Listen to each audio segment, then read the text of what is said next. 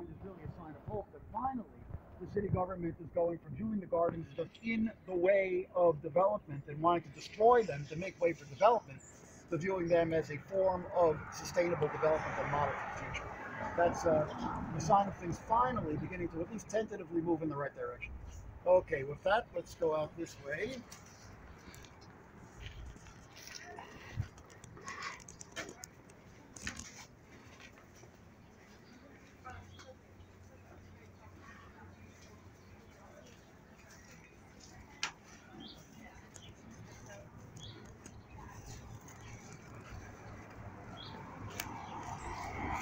Okay, we're going to point out our gazebo, which has actually got a rain catchment system on top.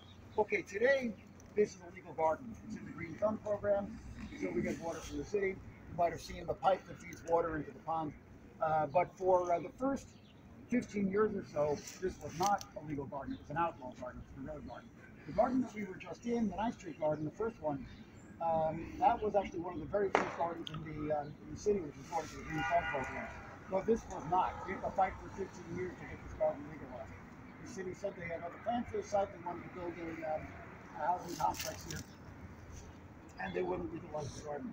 So for those first 15 years or so, in order to get water, the garden was built this gazebo, which has got the rain catchment system on top. The rain gets caught in the gutters, comes down the pipe, drops down into the barrel. There's mesh netting on top to keep out debris, keep it from becoming a breeding ground for mosquitoes. And the water comes out the spigot and can be collected, and still is, to water the community garden plot. Finally, in